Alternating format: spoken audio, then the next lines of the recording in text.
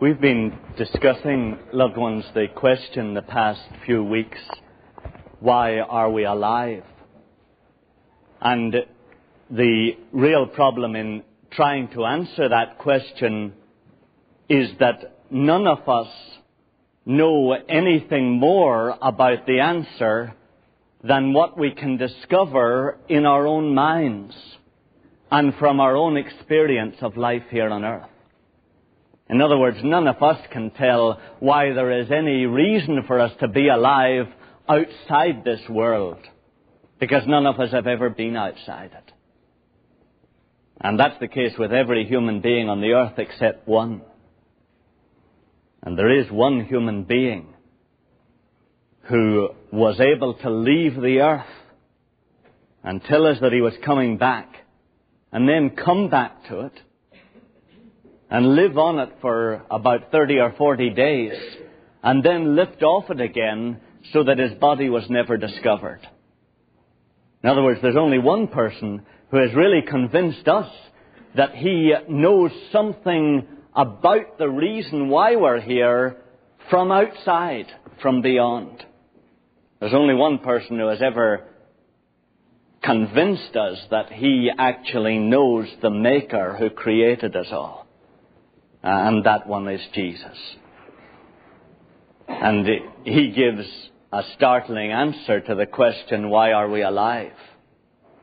He says, you're alive so that you'll fall in love with your Maker, so that you'll love Him, your God, so that you'll love Him with all your heart, and so that you'll enjoy the family life that He and I have together.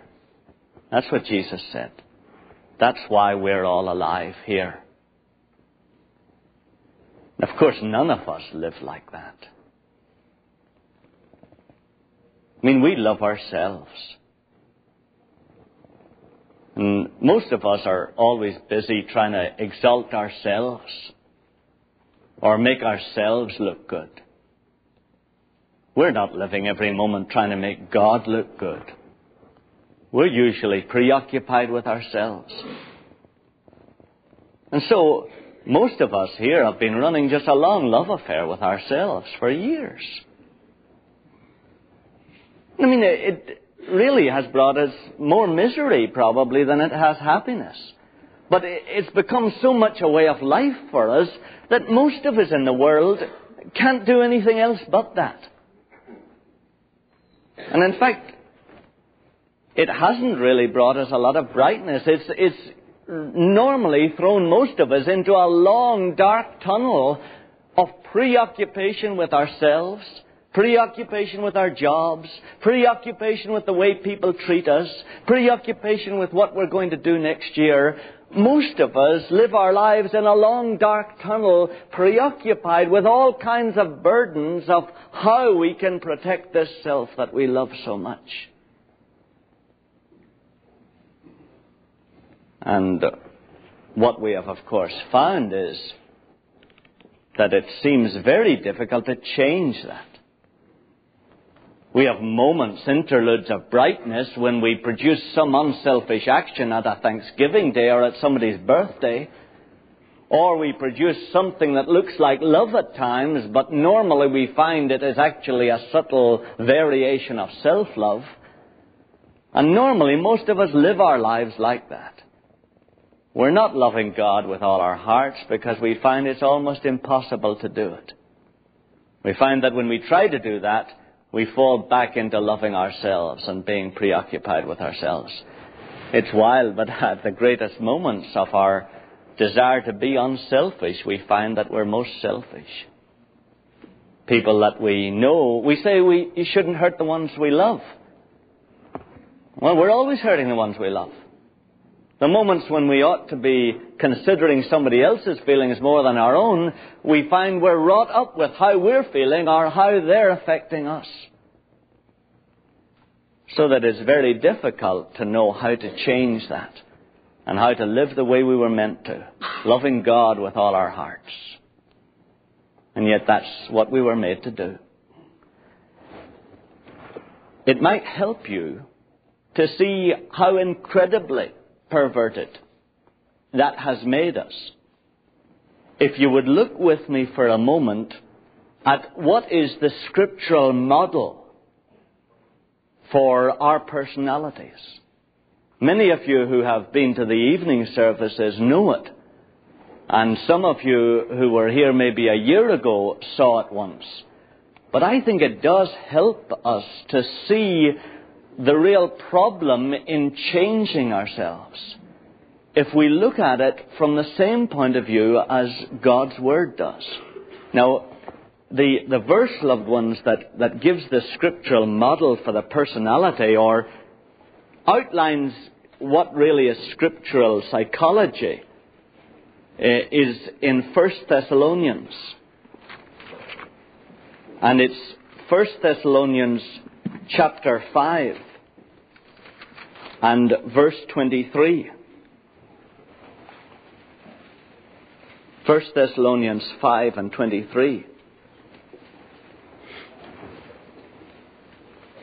I think we'd all have to say that theology and Scripture is way beyond any other academic discipline, be it psychology or philosophy, so probably one can never really talk about biblical psychology, but one can certainly say this is the kind of outline that God has given us of our personalities in relationship to Him. And I think that you'll agree it gives some light on psychology too. 1 Thessalonians 5 and 23. May the God of peace Himself sanctify you wholly, and may your spirit and soul and body be kept sound and blameless at the coming of our Lord Jesus Christ. And that's the way God tells us we have been made. We have a spirit and a soul and a body. And some of us have at times thought of it in the same way as you think of the Old Testament temple, and we've thought of the Spirit as kind of the inside of the temple. And you see it as really the holy place in a way, or the Holy of Holies, right inside in the center. And that's our spirit. That's the part of us that relates to God. And then round that is the holy place, or our souls, or the part of us that relates to ourselves. And then round that is our bodies. And if you follow these words here through the Bible, you find that they each designate different functions that we're all familiar with.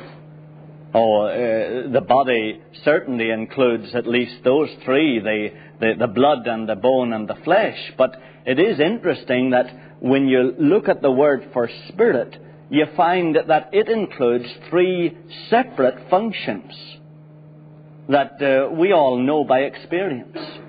The ability to commune with God.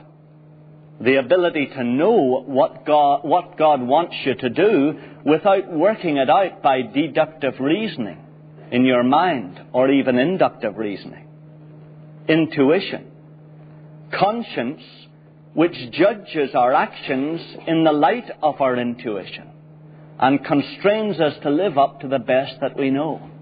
And then if you follow soul through in Scripture, you'll find a clue, of course, in the fact that the Greek word for soul is psyche, or psyche it becomes in English.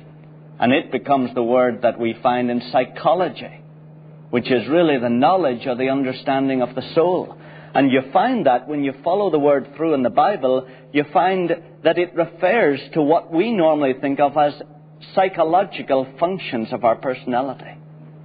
Our mind's ability to judge and to understand things, the will's ability to make decisions, and the emotion's ability to feel love or to feel happiness or sadness.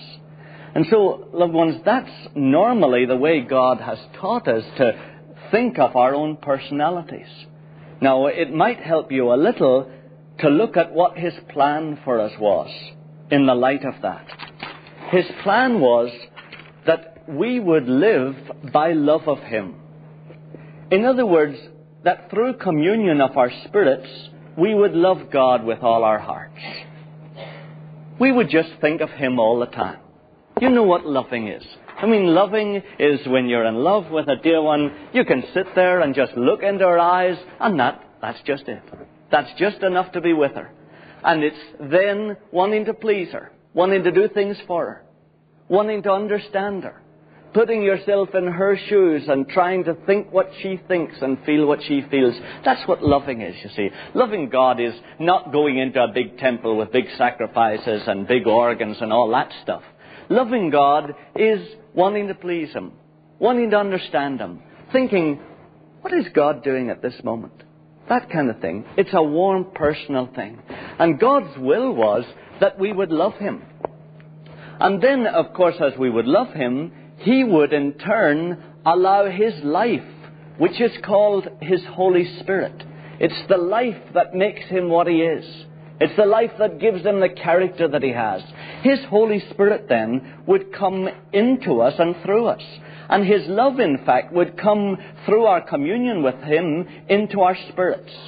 And that communion with Him would let us know what we were to do day by day in our jobs. We would know by intuition. You ladies, we talk about your intuition. Well, really what that is a shadow of what the original live intuition was that we once had with God, whereby we would know how to drill the oil wells. We would know what to do in our jobs. We would know what to do in our financial plans by intuition, not just by reading the Wall Street Journal or talking to other people. And then our conscience, of course, would constrain our wills to obey that. And so our wills would direct our mind, and our mind would understand God's will, would understand His plans. So really, most of you who know a little about the philosophy of science realize that most inventions come actually through the limited operation of this kind of activity. Einstein would say himself, most movements in science come from leaps of faith, setting up hypotheses that you then have to prove. But the leap comes from somewhere within, and that was especially true, you remember, of his theory of relativity. And so intuition was the way that God originally meant us to operate in our lives, so that we wouldn't be at the mercy of just our mind's ability to understand the world. Our conscience would constrain our will to direct our mind in the light of that, and our emotions would express the joy of our friendship with God to the world. And so, loved ones, we would fill the world with really what God was giving us, with the sense of happiness that we had with Him, the sense of importance that we had in His eyes, and the sense of tremendous security that we had when we knew that He was in charge of our lives. And that was the way God intended us to live. That's what it means to love God. That's why we were made. Now, you know what we did. We decided we don't want to love God. We want to love ourselves.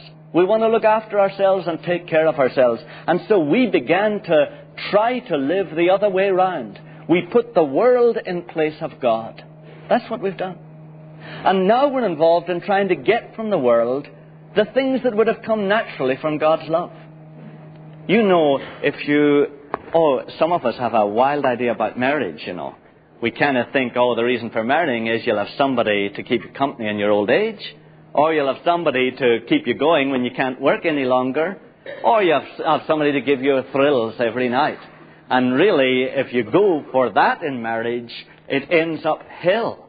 But still, if you do love somebody, and somebody else loves you truly, it is interesting, isn't it? You'd certainly have no trouble with whether you're valued or not. I mean, you do have a great sense of value, don't you? Somebody loves you, you really feel, boy, I'm valuable to them. And you've no trouble thinking that you're important to somebody, because you know that that person is thinking of you often during the day, and you have no trouble with thinking that you're a nobody. You really know that somebody cares about you. At least one person thinks that you're valuable. And you have little trouble with a sense of fearfulness or insecurity, because you know that loved one will be right by your side. Now, loved ones, those are the things we missed when we stopped loving God. And those are the things that we had to start trying to get from the world. And that's the way most of us live. Most of us live trying to get from the world the security and the significance and the happiness that we were meant to receive from God. And so our personalities operate, you can see with the green arrows, they operate exactly the opposite way to the way that God intended. Now that's what we mean when we say our personalities are perverted. They're operating the wrong way. And you can see it. There are many instances that you can think of yourselves. But you know that if God loves you, what does it matter who else thinks you're important? And normally that's the way we were meant to live, with the sense of God's love coming down, as those red arrows indicate, coming down into us so that we had a real sense of our position in the world, our identity, and a real sense of our importance. But what now happens is, if we ever receive that love, our personalities are working the other way, trying to get significance from other people. And that's what happens, you remember, when you want to be interested in somebody else in a conversation. You really want to. You want to love them. You want to give all the attention to them, but you find something inside you that is creepingly trying to get a sense of your own significance or importance from them. And you know the way you drop those little words about some subject that you know a lot about, hoping to guide the conversation round to that so that they'll see how quite brilliant you are. And loved ones, we're always at that. And you see, it's so much part of us that we can't change it. You know it. You've felt it yourself. You want to be kind to the other person. You want to praise them. You want to lift them up. But you find this other thing working inside you. Loved ones, it's because we have perverted our personalities. They are hopelessly perverted. It's the same with the business of worry. Do you see why it's so difficult to avoid worry? You can see. Because we, for years, and our forefathers before us, have been trying to get from the world the security that we were meant to get from God. And so, of course, in order to do that, we had to pervert the normal function of the mind, which was to understand God. And we perverted it in order to manipulate the stocks and shares, manipulate other people, manipulate jobs, manipulate our degrees into the right kind of job so that we would have security. And so our mind now is hopelessly perverted so that it is always involved in manipulating. You know that's what happens. You find the bank balance is down. You know your mind is off at a bound, trying to manipulate. How do I vary this? How do I swing this? How do I work that? And it's the same when you find somebody criticizing you. Your mind immediately goes to work. How can I manipulate my position in this office so that they will not criticize me but will respect me? Loved ones, that is how deep the personality perversion is. That's what we mean when we say that for years we've been living, putting the world and society in place of God, and our personalities have become so utterly perverted that they can't even work the right way when they ought to. You see the same problem with the will. The will was meant to obey the conscience, and it was meant to be in charge of our mind and emotions. Do you realize that your will has hardly any strength at all? Your will is normally under the absolute domination of your emotions and your mind, so that you rarely actually exercise your will. Normally your poor little will just follows what your emotions feel like doing. And of course, maybe the most tragic situation is in this life of affection, the life of friendship. We were meant to get all the love that we needed from God this way. And then we were meant to share that and express the joy of that love with others. Well, when we turned from God, of course, we were empty inside. And so now we prostitute every relationship to try to get joy from it. Of course, that's why our marriages are so often unhappy. Because we're trying to get a joy from a human being that only God can give us. And so we're always demanding something more from them than they can give. That's why we heard about all the divorces. That's why we're always praying for loved ones who are going to get divorces. Because we're all involved in trying to get more out of marriage than marriage was ever meant to give. We're all trying to get more out of friendships than friendship was ever meant to give. Because really, we were meant to get these things from our relationship with God. Well, loved ones, what has happened, of course, is that our spirits here have really died. And that's the sense in which we're dead. We're dead towards God because our spirits have ceased to operate. There are some spirits in the evil spirit world that do operate. Some people have very live spirits. They're not live to God, but they're live to the evil spiritual world. But most of us have spirits that are absolutely dead. And all of us have spirits that are dead to God, so that we exist only on the level of the soul and the body. And you must admit, isn't that where most of us live? In fact, wouldn't you agree that most of our friends live not even at this level? A few very active intellectuals may live in the soul level. A few very emotional people may live in the emotions. But most of us live at this level. Most of us try to satisfy our need for security and significance and happiness purely on the physical level. We do, don't we? I mean, how many of us think, I'm just so happy today because I'm looking forward to such a dinner, or such a supper, or such a lunch, or I have something nice in the refrigerator that I'm really looking forward to eating. And you know, we are often not far above the poor little dogs, really, who kind of wag their tails because they're getting treats. And it's amazing how many of us live for our happiness even on the physical level. But certainly, probably all of us live for our security on the physical level. And depending on how many possessions we have and how many clothes we have and how big a house we have, we feel substantially secure. That's why when a time like a recession comes, we all begin to shake. Because our security is built not on anything to do with this dear Father who put us here and therefore is responsible for us, He is. Have you ever thought of that? He really feels as responsible and more responsible than any other father because he put us here. But our security, should rest on that, in fact rests on all kinds of very questionable stocks and shares and money markets that nobody can guarantee. And so, loved ones, that's the situation we're in. So our personality works the wrong way. Now, what do we do with it? Well, some of us try to use it. Win by Intimidation, that kind of book, they try to use it. They go with it. A book like Win by Intimidation says, okay, the personality normally operates that way. We don't care whether it's operating right or it's operating wrong, but let's face it, we're all manipulating in order to establish our significance with other people, so I'll write a book on how to win by intimidating other people. And it seems so wrong to us, and yet it seems to be what everybody is doing. So some of us in our society decide if you can't beat them, join them. Okay, the personality is going this way, let's use it. And so a lot of books are based on that. Now, some other books, strangely enough, still hark back to the way our personalities used to operate.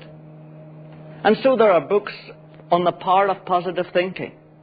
There are books like I'm Okay, You're Okay, which hark back to the old days of beauty before the fall. And they pretend that there was no fall. And they pretend that we never turned from God. And they pretend that we're living in God's love today. And therefore we're okay and you're okay. And they pretend that things are right. And they try to reinforce the little bit of memory our personality had of the way it used to operate from the inside out. So there are books like that. That's why those books sell so well, loved ones. Really. Because we all know the problem in our life is not what is right and what is wrong. We all have a fair idea what is right and what is wrong. But how to live that way. How do we get the power to live right? And most of those books zero in on the purely psychological dynamic that is still in our personalities. Either the perverted one that operates from the world in, or the original godly one that operated from the Spirit out. But all they do is, of course, they only operate from that level down. So those books solve nothing. That's why, they're always temporary adjustments. They're always temporary improvements you get from power of positive thinking books. Because all they're doing is dealing from the psychological and the physical level down. They're not changing this heart of the personality at all. And some religions, you remember, go on the same kind of plan. Monasticism is based on that. Monastics say, you're right, the problem is we're living off the world, okay, blot the world out. So monastics try to shut the world out, make the world go away. And loved ones have tried that. They've said, we'll cut ourselves off from the world, and that will at least cut us off from this false source of security and happiness. Other ones say, asceticism is the answer. Let's cut out the body. Let's pretend that we have no body. Since we're trying to answer all our needs through our bodies, let's eliminate the body. and maltreat it and abuse it and ignore it. And of course it's no answer at all, because it's just cutting off another part of your personality. And loved ones, that's the problem that we're in. That's what we mean when we say our personalities are perverted. And I think most of you have studied a little psychology or sociology, can see 100 other applications that we haven't time to mention this morning. But that is the problem that mankind faces. What do you do with a personality that has become so utterly perverted and reversed that it can no longer work the way it was meant to do? And that's why, loved ones, it says in Romans 6:6 that God did the only thing. That our old self, that is our old personality, was crucified with Christ, so that the body of sin, this body that was used by sin or independent life of God, might be rendered inoperative, and we might no longer be enslaved to sin or enslaved to this old society as the source of our needs and the fulfillment of those needs. God did a cosmic miracle in Jesus whereby He destroyed our old selves. He destroyed that personality and changed it completely. How do you make it real? How do you actualize that? Because that is true. Our old self was crucified with Christ. But how do you actualize it today? Well, the evangelical world says, believe it and do what's right. That's what they say. They say, believe that you were crucified with Christ in your head and do what's right. In other words, try a little power of positive thinking. Discipline yourself. That's why much of the evangelical world gets involved in power of positive thinking books, or even I'm okay, you're okay books, because a great deal of the evangelical world does not know how to actualize this miracle in our present day-to-day lives. And so all they do is follow what the psychologists say. They behave as if they were only psychologists, because psychologists are good in their field. But they aren't meant to deal primarily with the Spirit. So great parts of the evangelical world say, well, believe that it's true, keep believing it, and do your best. Try your best. Different parts of the so-called charismatic world say, oh, well, believe it, and then try to renew your mind. And really all they are doing too is using the same dynamics, which are all human and therefore limited, that the power of positive thinking people use. Renew your mind. Or you have to be healed in your emotions. That's what you need. So you believe it, but we have to spend a little time healing your emotions and renewing your mind. And then you should exercise your will by dint of concentrating a lot on Scripture. And loved ones, none of those will make the miracle of your crucifixion with Christ, and therefore the transformation of your personality real. Because God has provided a way. It doesn't matter how much you and I think about this. It doesn't matter how many diagrams I put up about it. It doesn't matter how logical it all seems to be. Loved ones, you cannot make this thing real in yourself. There is only one who can make it real in you. And Jesus explained to us, it's to your advantage that I go away. Because if I don't go away, the counselor will not come to you. But if I go, I will send him to you. And when the Holy Spirit comes, He will take of the things that are mine. The victory that I brought about on the cross in eternity for you, over your personality. He will take that and He will make it real in your life. And Jesus says, Anangelai, He will announce it to you, and He will show it to you, and He will share it with you and communicate it to you. Loved ones, the reason none of the books can enable us to live the way we were meant to live is that God himself sent Jesus first, and then he sent as Jesus' successor the dear third person of the Trinity, who is here in this world and lives inside you this very moment for the specific purpose of making real in you this transformation which took place on Calvary. Loved ones, that's how important the Holy Spirit is. Without the Holy Spirit, this will all just be good sense to you and me. Without the Holy Spirit, this will just appear a very clever little insight into psychology. Without the Holy Spirit, this will just be an endless struggle in your life to make these things real by a mixture of positive thinking and a willpower. But loved ones, with the Holy Spirit, this miracle of your crucifixion and resurrection with Jesus, this miracle that changes your personality and moves it right back to the place where it operates the way it was meant to operate, can come only through this dear Holy Spirit, who was originally intended to come into our personalities and give us the very character and quality of God himself.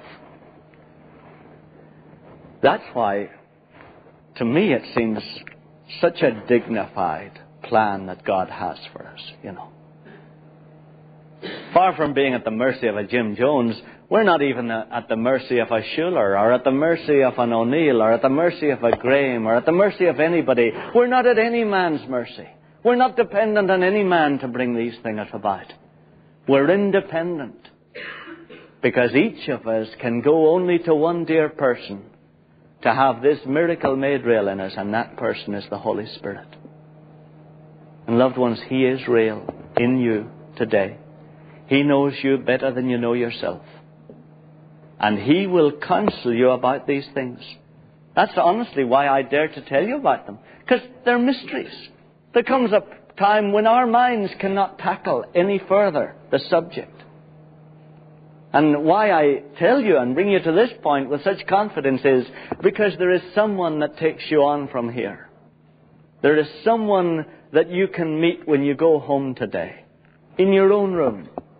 There is a dear person that for years has been giving you the good thoughts that you have had and the good yearnings that you have experienced.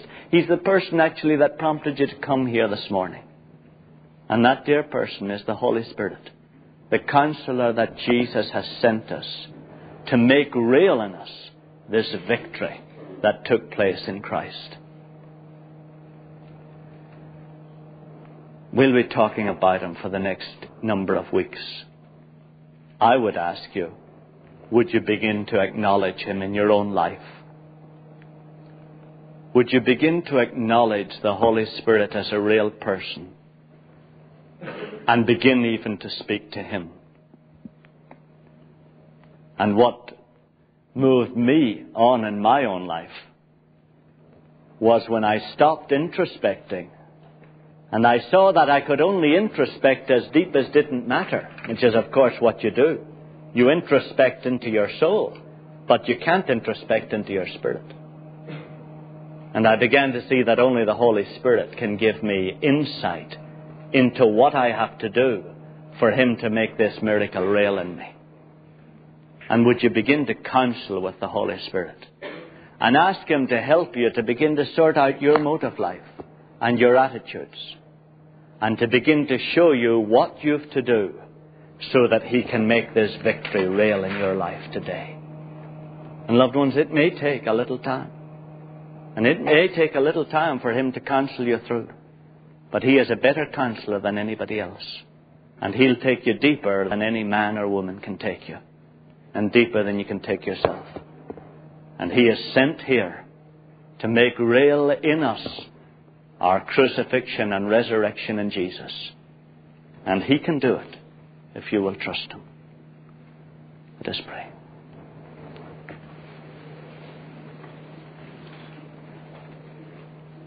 Dear Father, it doesn't take great cleverness to see that we are involved in an insuperable task. Father, we do see the signs of perversion in our own personalities. We don't need convincing of that. We've often felt ourselves, our mind doesn't work right. Our emotions aren't working right. We've often felt it, Lord. And now we see, our Father, that can a man enter again into his mother's womb and be born? We see how hopeless the task is to try to remake our personalities. And Lord, we've tried. We've tried with the books and with the autosuggestion. But it all seems patchwork.